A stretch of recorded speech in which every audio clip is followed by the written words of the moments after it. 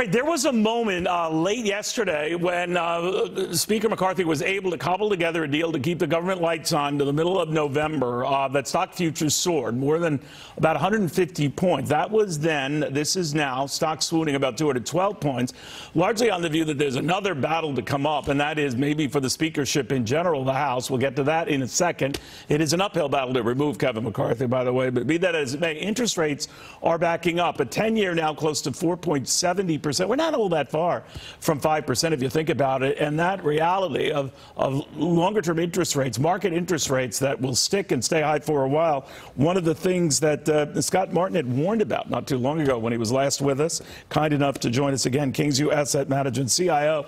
You know, Scott, Washington drama notwithstanding, we come to expect that, but people had thought that the pressure on rates would start to subside. It hasn't. Anything but. What's going on? It's gotten worse, Neil, and I think it's just like you said in your intro, as usual. You nailed it. It's the fact that we have all this uncertainty in government. We have a House speakership that is under duress, and we have, truthfully, Neil, a Fed. I mean, like you mentioned when we were on together last time, was just talking about how off base I think the Fed is, and just how, say, tumultuous their future is when it comes to what they're going to do with interest rates. And so the market seems to be now preempting what the Fed says they're going to do. But as has been pointed out many times over the last, say, several days as the Fed speak gets further analyzed, I think the Fed's just talking tough here. I think they're jawboning. I think they're faking everybody out. And it's going to come to a point where the Fed's going to have to ease back and eventually cut rates because of what they do to the economy. And so that's going to set up the stock market for a nice run here. But until that happens, obviously we see days like today. You know, October is a scary month of the markets. It's not the worst. September actually gets the rap for that. And September lived up, or shall I say, down to that billing last month.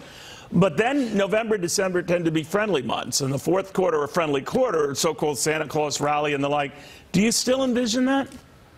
I do, and I think the worse October gets, Neil, we've got Halloween coming up here in a short few weeks here. I'll dress up as Michael Myers from my favorite movie, Halloween, as usual. Maybe even wear it on air if you'd let me.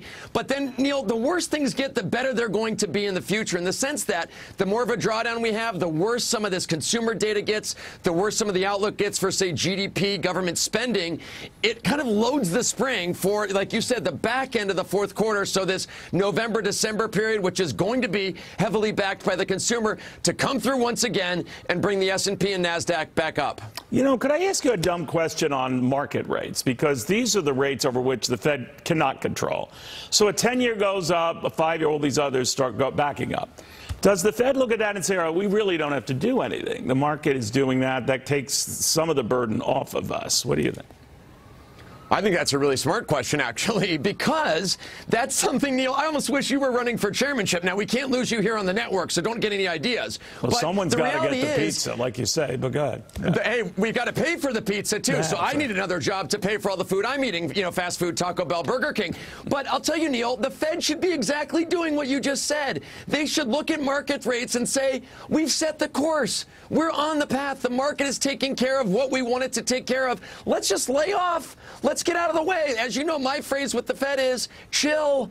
Just leave it alone, calm down, let the market work itself out. I think that is what the market is trying to tell the Fed, and they're not getting the message. You know, I don't know what kind of rogue investors, if you want to call them that, are drawing the market's attention. I do look at Bitcoin right now up almost $1,000, north of $28,000 a coin. Mid-August, this thing was just sliding under $26,000 a coin. I don't want to overstate that, but what do you make of that? It's wild. It's an alternative asset class like gold and silver, which are some things we've owned, Neil, this year, which have been good and bad. Yeah. But no joke. I mean, Bitcoin and some of those others, some of those coins are on fire like Sam Bankman-Fried's hair. And those are things that investors should think about maybe adding to their portfolios, just again to diversify away from our main asset classes, which we have in our portfolios, stocks, bonds, and some of those things that are traditional but not working out as well of late.